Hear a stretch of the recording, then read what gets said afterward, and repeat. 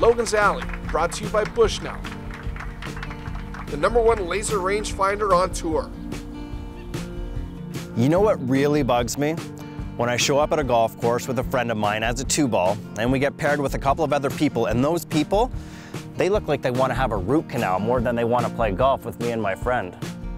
Now you might turn the argument around and you might say that it bothers you when you show up to play golf and you get paired by the starter, but honestly, I never understand this aversion to playing with strangers. I really don't. This used to happen years ago at a golf course I worked at. People would call up all the time and they'd book as a foursome, and then they'd show up with only 2 habitually. So help the golf course out and embrace and relish playing with 2 new people. My pal and I used to get paired all the time when we go golfing, and we'd actually make a game of it.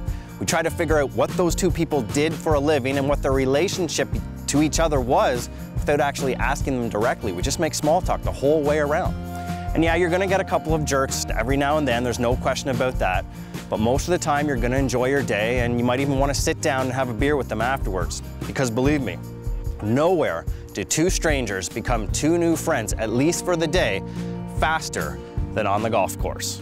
That's it for this week. Join us again next week here on TSN, and you know what?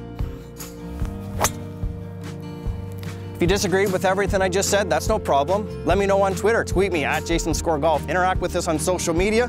Check out ScoreGolf.com. We'd love to hear from you.